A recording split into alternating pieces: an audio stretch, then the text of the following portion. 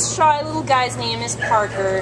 His ID number is A4799232. Parker is a 1-year-old male, black and tan, short-haired Chihuahua mix. Came to the Baldwin Park Animal Care Center as a stray from Monte on February 9th. Parker weighs all of 10 pounds, and this poor little guy has absolutely no idea what is going on here and why he is stuck here. He's pretty shy, a little shut down here. It's a very scary place for a 10-pound pup. He's a little too scared to walk on leash. But I mean, he's 1 year old, so we expect that it's really this environment that is making him feel like this, and that once he gets out of here, he can be the puppy that we know he is. He's still 1 year old, so he's gonna bounce right back once he's in a nice, loving, and calm adoptive home.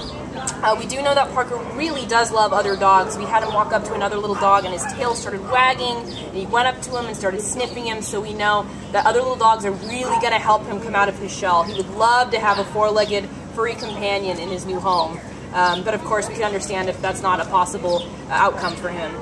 We really do think he will blossom in a home that has some TLC and of course other little dogs, but any home that's really going to help him come out of his shell, well, you can't get much.